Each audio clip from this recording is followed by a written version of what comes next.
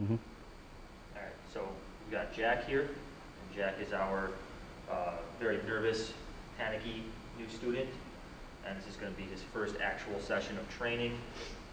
Just starting some basic leash work, what we call conversational leash work, and we have him on a prong collar right now. A lot of people think that's counterproductive for dealing with a nervous dog, and most certainly if I were to use the prong collar in the traditional sense of giving big, jerking leash corrections, it would definitely make him more nervous or more tense. The idea here with conversational leash work is the communication is much more subtle. The reason I like the prong collar is it allows me to get his attention or get a little bit of motivation out of him with far less physical force. So the idea is to use the minimal amount of force here and to really allow him to think through his decisions and make choices on his own.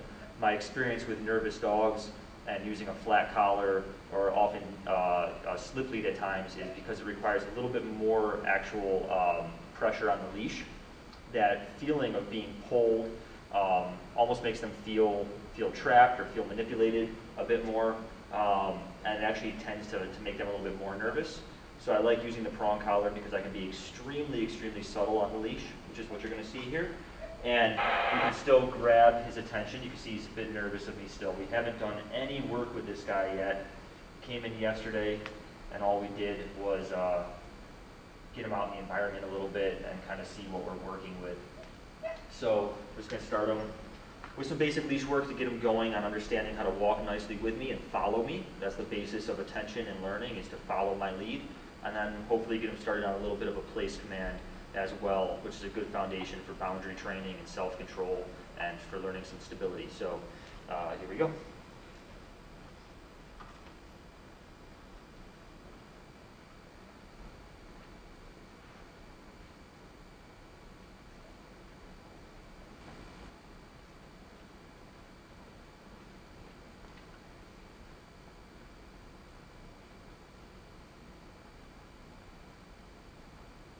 Here we just wait. Good. We never want to force the dog. We have a little bit of a cue, a little bit of guidance in the direction we want him to go.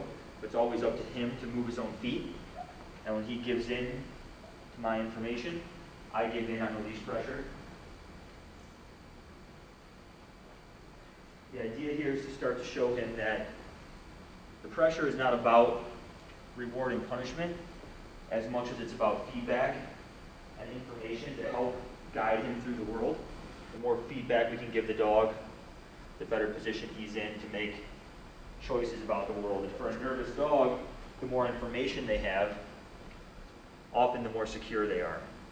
So it's important for us to have a means to give the dog feedback about the parts of behavior that we're not looking for, as well as the parts of behavior that we are looking for, so that they can be confident that they know what to expect. You can see he's still not totally comfortable with my touch, so I'm not going to touch him too much. It's always good to be aware of when you're working with a nervous dog. If that dog does not see your touch as rewarding, then we don't want to use physical praise as a reward. Okay, it's not going to be beneficial. The dog has to actually want it. The dog has to actually see it as reinforcing. Otherwise, it's actually punitive, right? If he comes to me and does not want me to touch him, and every time he does what I want, I touch him, pretty soon he's going to stop doing what I want because it winds up being a negative thing for him.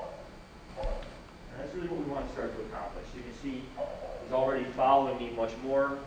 If you look at the video that we took yesterday, where he's just kind of all over the place and panicking and not really making very good choices, you'll see quite a big difference here already. You'll also notice his tail is in a more relaxed position than it was prior to starting training and prior to him being on the prong collar. So just on the regular flat collar, his tail was very tucked when he was working with me.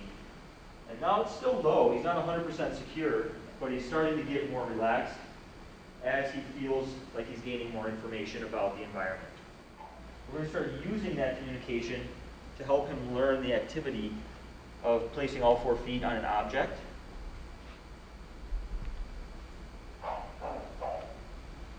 And the first step of that is just making sure he's not going to be overly afraid of this object. It can be a little bit freaky for some dogs, so I'm not going to force him over it. I want him to see me step on it, so he sees that it's not going to explode when he steps on it.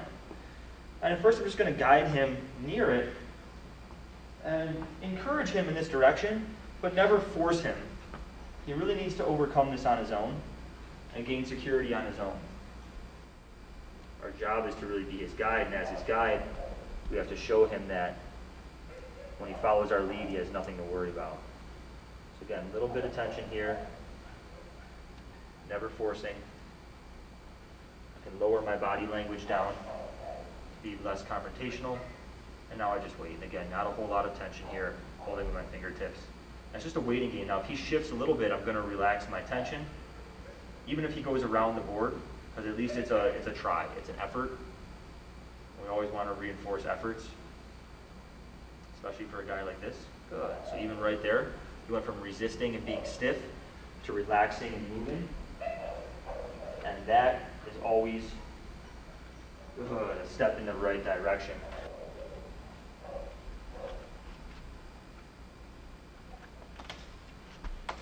Good boy. Good. So by just taking our time with him and not forcing him, he was able to really do it on his own. Heel.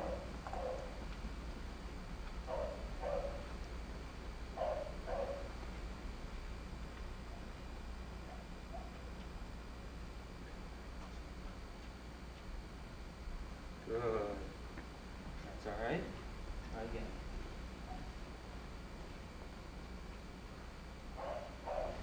The place command is a great way to get the understanding that pressure means make a different choice, and the release of pressure means you're doing a good job.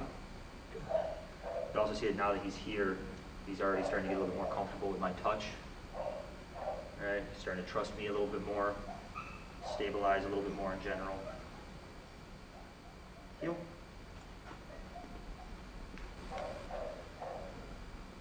So it's not about punishment right now. It's not really about reward right now either. It's about giving a clear language, using the leash as a source of feedback, both positive and negative.